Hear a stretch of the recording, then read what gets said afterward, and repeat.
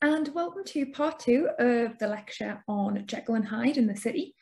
So the first lecture, what we looked at was the move to the city in urban Gothic. And this lecture is going to look at the figure of the Flaneur, as well as kind of urban exploration in the city. So my name is Sophie Raine, and I'm a PhD student in the Department of English Literature and Creative Writing at Lancaster University. And my research looks at Penny Dreadfuls, Gothic and the city. So this workshop, what we're going to be doing is I will give you my interpretations of the text in relation to this topic, but there'll also be opportunities for you to pause the recording and complete some activities and think about some of the questions that I've posed. Okay, so just to make a start, and this is just a brief summary. So what we're going to do is first I'm going to discuss what the Flaneur is and why this was such a prominent figure in the 19th century. Then what we're going to talk about in relation to Jekyll and Hyde is the walking for leisure, the Flaneur as a detective, and the aggressive or criminal Flaneur.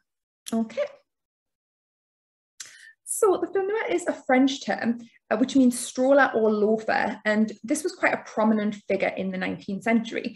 The term was coined by poet Charles Baudelaire. So the Flaneur was generally a wealthy gentleman who would wander around the city and observe its citizens. I've listed here some of the key characteristics of the Flaneur. And so Walter Benjamin, who's probably the most influential writer on Charles Baudelaire and the Flaneur, argued that this figure was a hybrid between an investigator and a journalist. So the Flaneur is an impartial observer of the city and its citizens. So the Flaneur, able to kind of remain on the fringes of society and of the people that he observes, would need to be kind of in disguise, okay, or kind of incognito, or at least an anonymous figure, okay, so that they can blend into the background and observe other people in the city.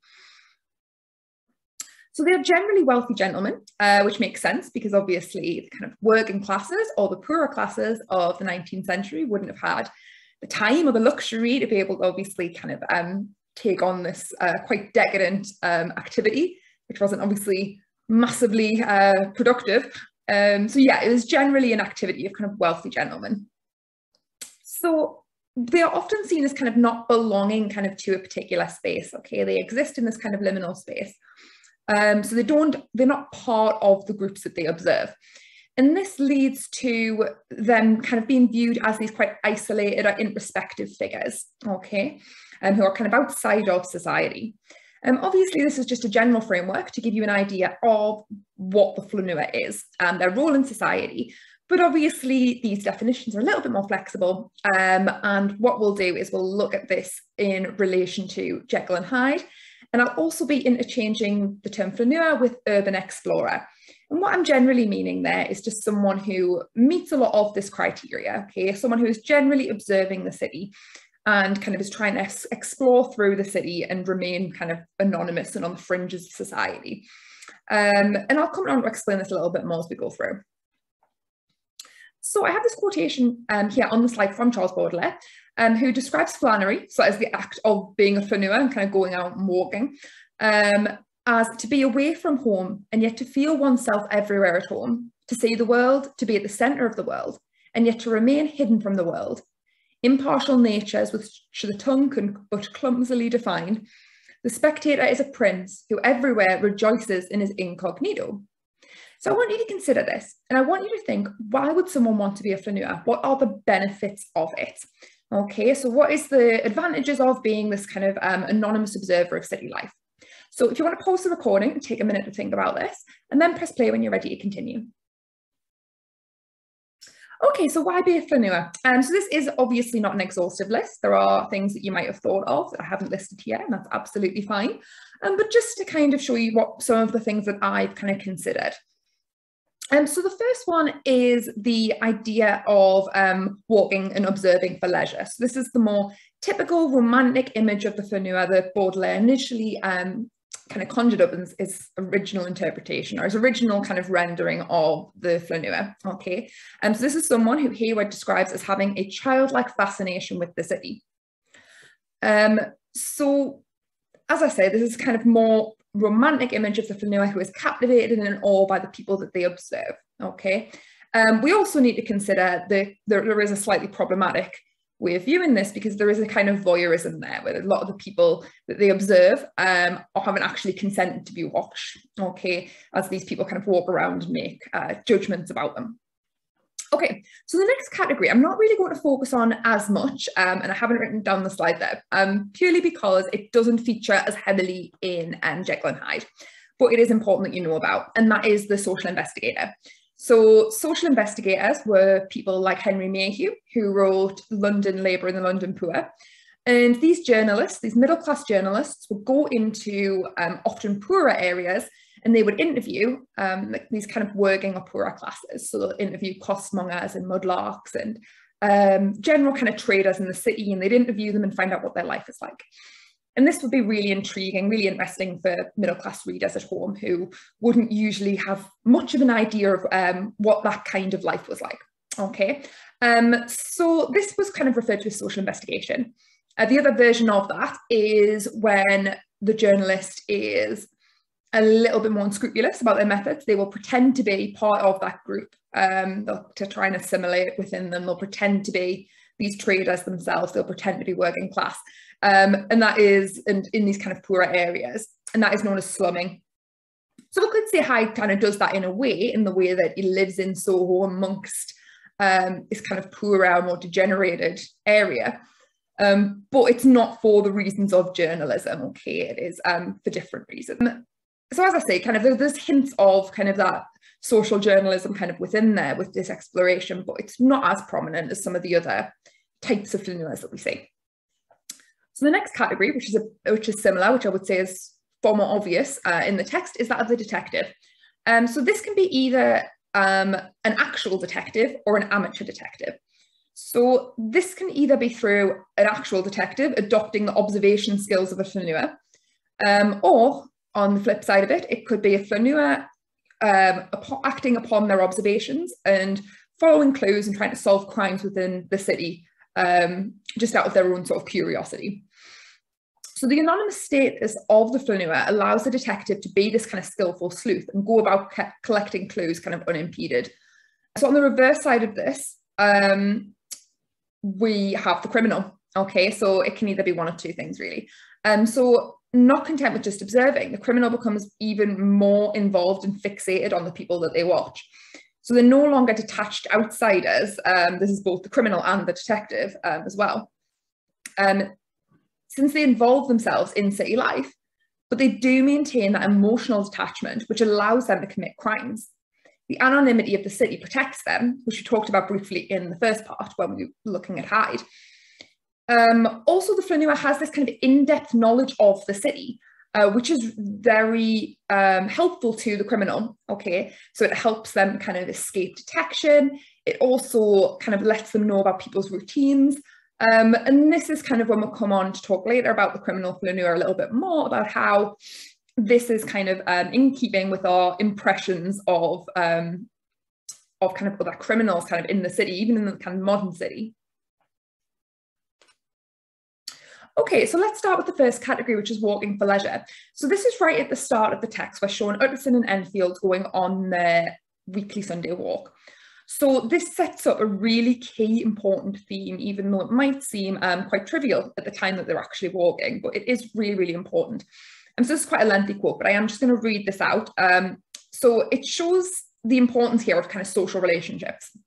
So I'll just say, so I'll read this out. So it was reported by those who encountered them in their Sunday walks that they said nothing, looked singularly dull, and would hail with obvious relief the appearance of a friend. For all that, the two men put the greatest store by these excursions, counted them the chief jewel of each week, and not only set aside occasions of pleasure, but even resisted the calls of business, that they might enjoy them uninterrupted. It chanced on one of these rambles that their way led them down a by-street in a busy quarter of London. The street was small and what is called quiet, but it drove a thriving trade on the weekdays. Even on Sunday, when it veiled its more florid charms and lay comparatively empty of passage, the street shone out of contrast to its dingy neighbourhood, like a fire in a forest. And with its freshly painted shutters, well-polished brasses, and general cleanliness and gaiety of note, instantly caught and pleased the eye of the passenger. Okay, so I want you to consider this question that I've just got on the slide here. So how can we consider this Flannery as opposed to just walking? So what makes this distinct? How can we consider Enfield and Utterson Flaneurs? Okay, so again, if you just want to pause the recording and press play when you're ready to continue. Okay, so the purpose of these strolls we gather from this passage is not walking kind of for recreation or exercise. It is this type of urban exploration. They go into these spaces that they wouldn't normally. They're kind of, as I say, it says they chanced upon one of these rambles to go down this busy by street. And all the things that the reader is drawn to are other people. Okay, we're not focusing on Utterson and Enfield in this passage that I've read here. We're looking at the other people. So the reader themselves actually becomes a bit of a vicarious urban explorer through Utterson and Enfield. And so, as I say, they're kind of more focused on the activities of the other people in the city rather than each other. As it's noted here that they kind of don't seem to kind of speak to each other. They look actually not like they're particularly enjoying each other's company, but yeah, it is this idea of going on a stroll and having a look around the city. Okay. So the next one is, as I mentioned, I was talking about the detective and the criminal. So looking at the Flaneur and crime, what I'm going to do is I'll read through how these two, the detective and the criminal, link, and then we'll go through each of them in relation to the text. So Walter Benjamin, who I mentioned at the very beginning of the workshop, discusses how the Flaneur can be linked to criminal activities. So Benjamin said that no matter what trail the Flaneur may follow, every one of them will lead to a crime. So I want you to pause now and I want you to consider what Benjamin means by this and whether or not you agree. Also, I want you to think about instances where we might be able to see this in Stevenson's text.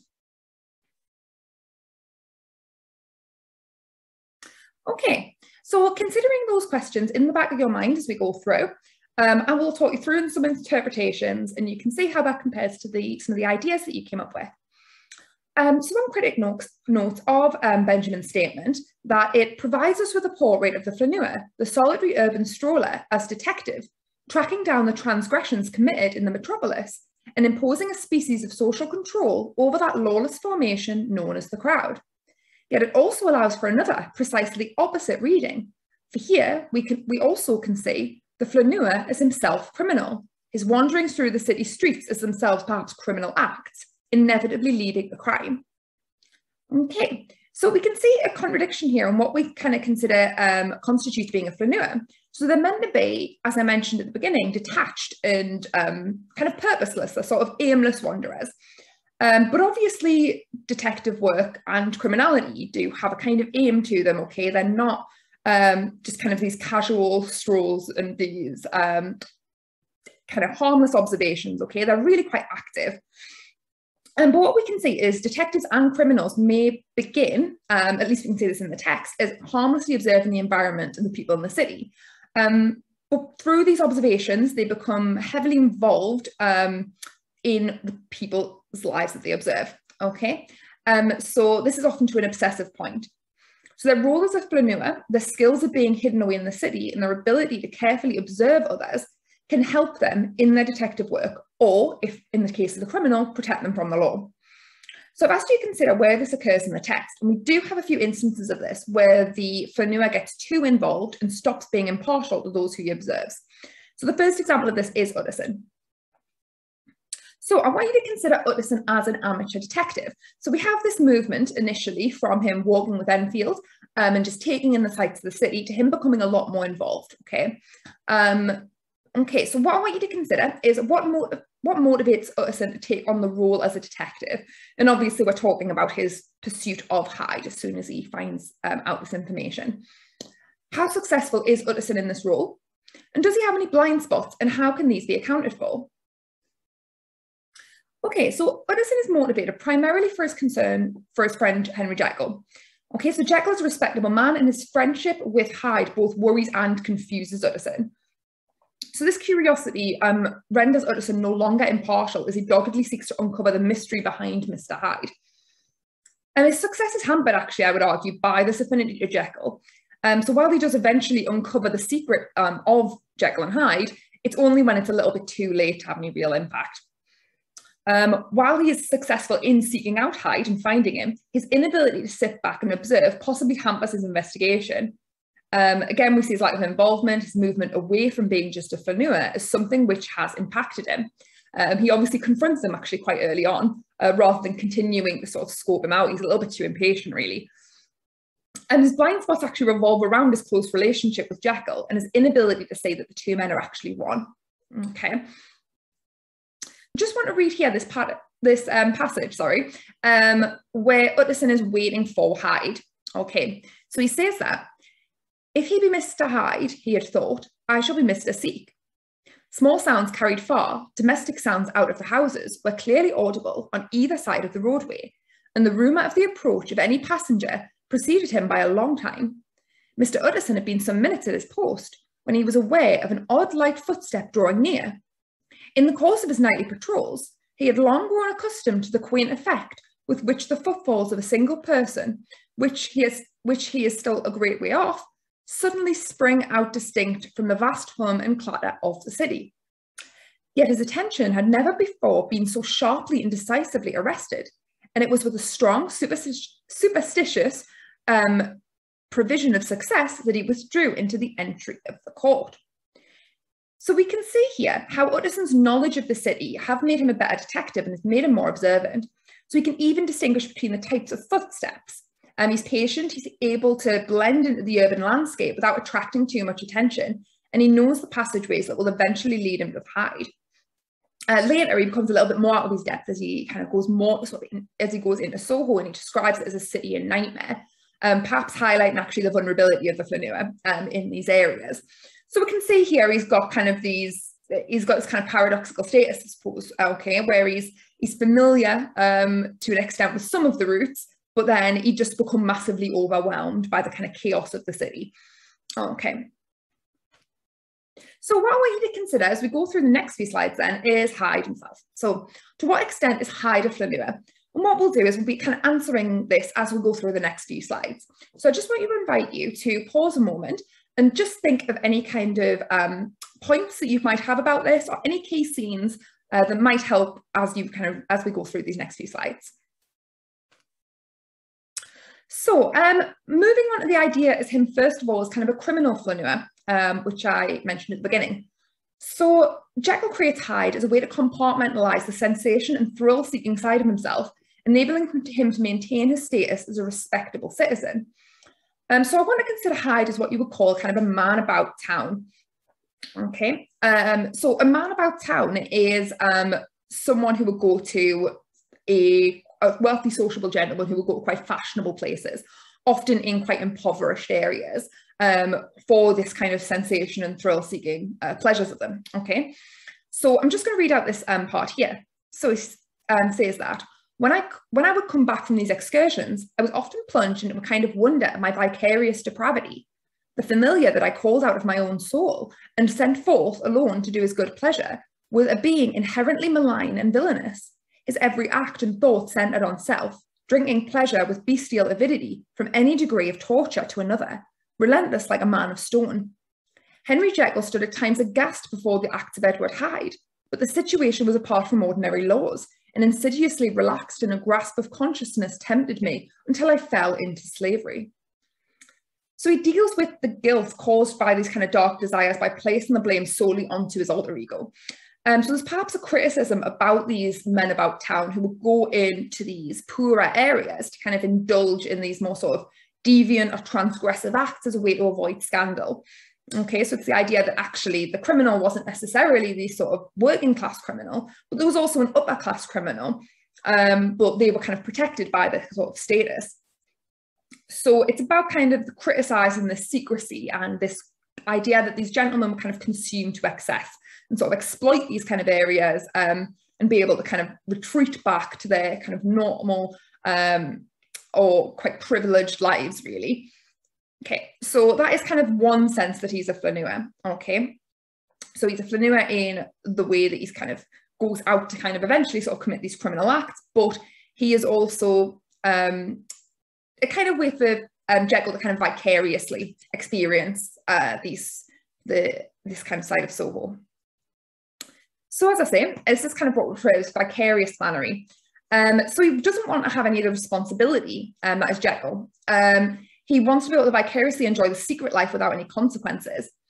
So as Jekyll and Hyde share memories, Jekyll becomes a type of Flaneur himself, detached and not entirely present, impartial and isolated from the city. As we know, however, it does not remain this way, and like Utterson, Hyde becomes too involved. Looking at kind of this idea of the criminal or aggressive Flaneur, this occurs when the, quote, consequential and inconsequential observing and interacting with the city spans over space and time, irretrievably imprinting the Flaneur with an aggressive impulse. So being part of the city and yet isolated and detached from it creates a kind of sense of aggression. So we also have this idea of the aggressive Flaneur allows for, quote, the simultaneous coexistence of the Victorian gentleman, scrutinous of the vibrant streets of London, and the obsessed killer whose actions foreshadow the looming 20th century. So what we have here is quite easy to see how this transition could occur. If we remember the characteristics of the Flaneur from the start of the workshop, we have these isolated individuals who are intensely observing the actions of others and having this power and authority over the city. They have this power through the people that they observe with this kind of knowledge about them. So it's quite easy to see here the connections that we have between characters like Hyde and the serial killer, which is being referred to here. Remember as well, this has been written at the time of Jack the Ripper. So we have this quote here where he says, all at once I saw two figures, one a little man who was stumping along eastward at a good walk, and another of a girl of maybe 8 or 10 who was running as hard as she was able down a cross street. Well, sir, the two ran into one another, naturally enough at the corner, and then came to a horrible part of the thing. And then came the horrible part of the thing, for the man trampled calmly over the child's body and left her screaming on the ground. So what I want you to do is just take a moment and consider how we can link this to the idea of the Flaneur, or the aggressive Flaneur more specifically. So the Flaneur is a detached observer moving around the city as if invisible, and the actions are meant to be kind of inconsequential. They're not meant to really be impacting the city that they observe. Hyde is this kind of macabre version of the Flaneur. So he tramples the young girl in a way that she's kind of almost part of the city. So he kind of blunders past her, ignores her cries. So he is a Flaneur who has an impact on his environment and the world around him. It's him who's actually oblivious. So rather than being this kind of anonymous, silent observer, he behaves as if other citizens weren't present. The way that he actually tramples over her implies that she's sort of kind of just part of the city. That, you know, she's not any more distinct from a piece of pavement for him. So we also have here a quote from Catherine M. Welter, who says that Hyde's ability to walk with the relentless force of a juggernaut grants him a power that no one else shares, a power which, when coupled with his chaotic nature, makes him extremely dangerous. So his dangerousness is rooted in his ability to break social norms, to disrupt the peaceful or bourgeois notions of flânery. He is the Flaneur at their most extreme and their most intrusive. He's no longer content to simply observe. He's kind of dominating the city and feeling superior to the rest of its inhabitants.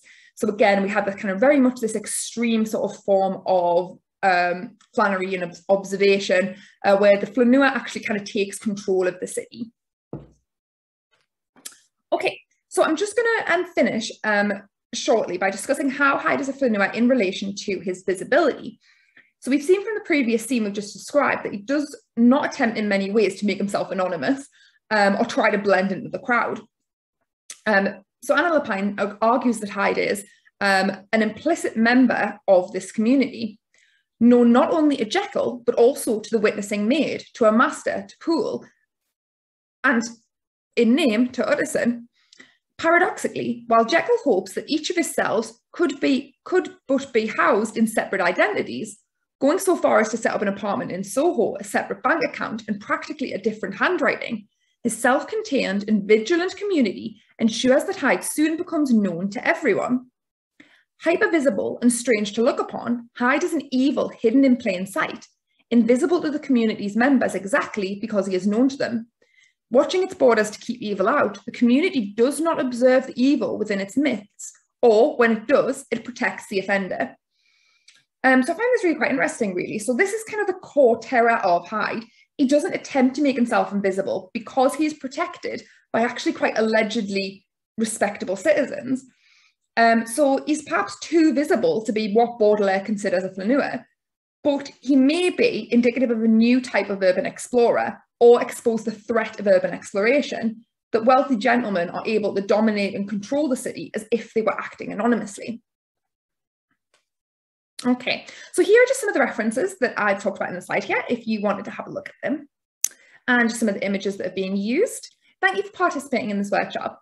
If you are interested in learning more about what it's like to study English literature and creative writing at university, you can start with our website, or feel free to email with any questions. Thank you.